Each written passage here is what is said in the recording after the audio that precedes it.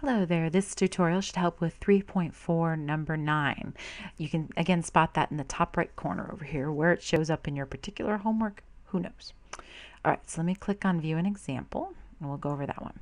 So one year Larry had the lowest ERA, earned run average, mean number of runs yielded per 9 innings pitched of any male pitcher at his school with an ERA of 2.98.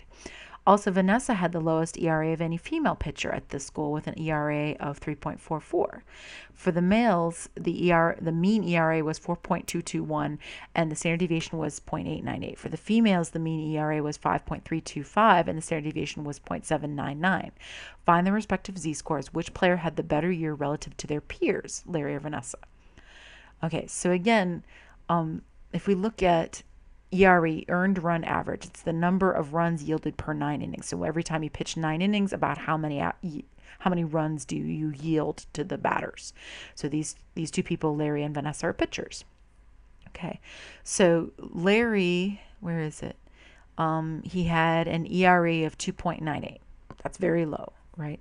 And Vanessa is 3.44. So obviously Larry's lower than Vanessa. But it's not really fair to compare them because obviously the male game is different than the female game. Okay, so now we have to find their respective z-scores, and you can do that a couple ways. So let me just write this out first. So, and again, you don't have to type this in Excel or anything. You can just do this with a piece of paper, but I'm just using it.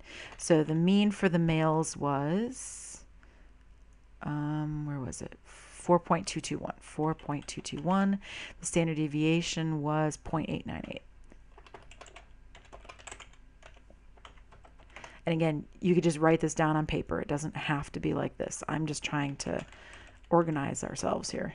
So she had 3.44, but the female mean was, oh, where is it? 5.325, 5.325, and a standard deviation was 0.799.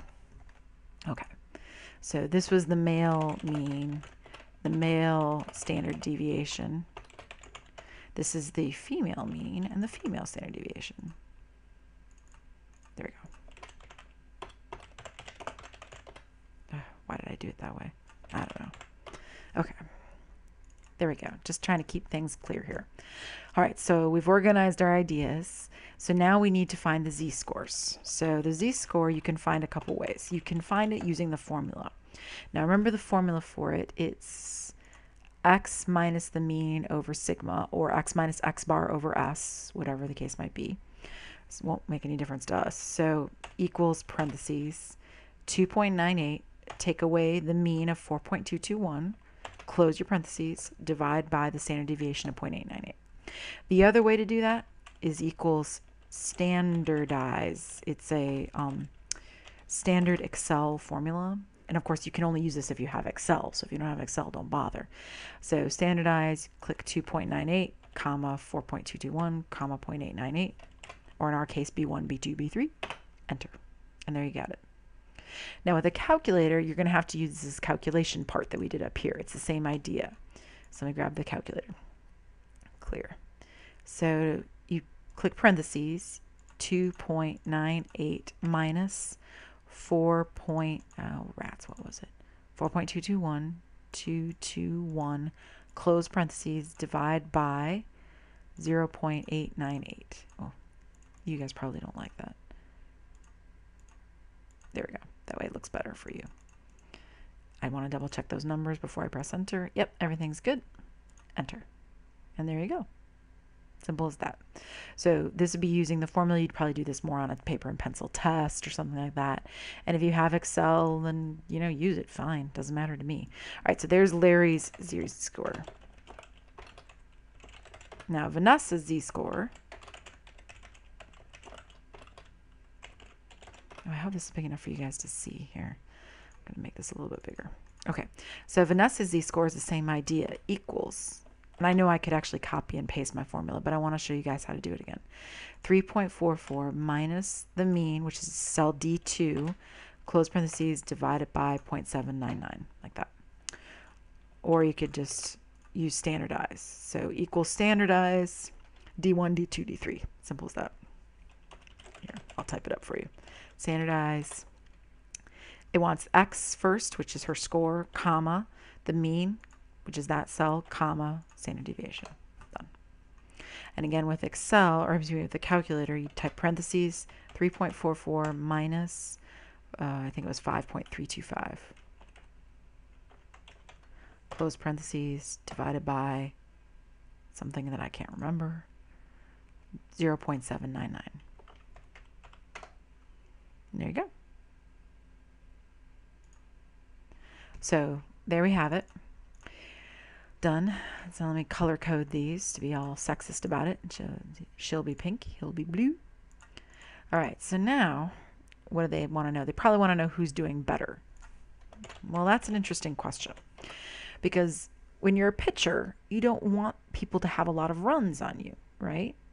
So to be better in this case would actually to be lower, right? Better equals lower number of runs, right? Now in real life, Larry was doing better because he's only allowing 2.98. But he was negative 1.38 standard deviations below the mean. So he's low, but she's unusually low. Look at Vanessa's score. She's past 2 standard deviations. So she's letting very few runs through for being a female player. And you can see it here. I mean, the big difference is the mean.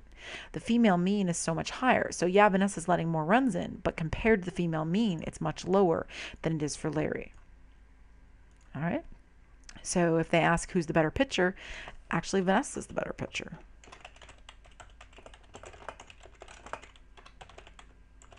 Because her z-score is lower, which means she's letting in less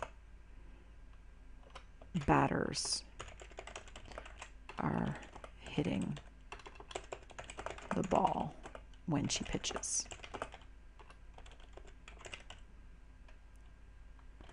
Relative to all other female pitchers. Let's put it that way. Okay. So Larry's letting in less, period, but she's letting in less in when you compare her to the rest of her group. So when you compare her to other female pitchers, she's doing a better job. When you compare Larry to other male pitchers, he's doing good, but he's not as good as her. Right? So he's good at her in absolute terms. He's better than her in absolute terms, but not better than her in relative terms. In relative terms, Vanessa's doing a better job because her z-score is lower. Now, if this was, I don't know, basketball, and you want to know who is scoring better, you'd want them both to be positive, and then the bigger number would be the better thing, right? But in this case, because it's pitching, the lower number is actually the better thing. So let's see if they actually asked that question, though. I don't know if they did. So 4.221, yay. And then negative 1.38, negative 2.36, and it says z-score measures the number of standard deviations. So comparing the z-scores, they're both negative. The player with a smaller z-score did better relative to their peers, right? So Vanessa is the better pitcher. Oh, see, they did ask that. All right, so we're all done with that problem. Oh, and did I ever show you? Yep, I showed you how to make them both with both a calculator or with Excel, whatever works for you. And actually, you could probably do it in StatCrunch as well if you wanted to. All right, I hope that helps.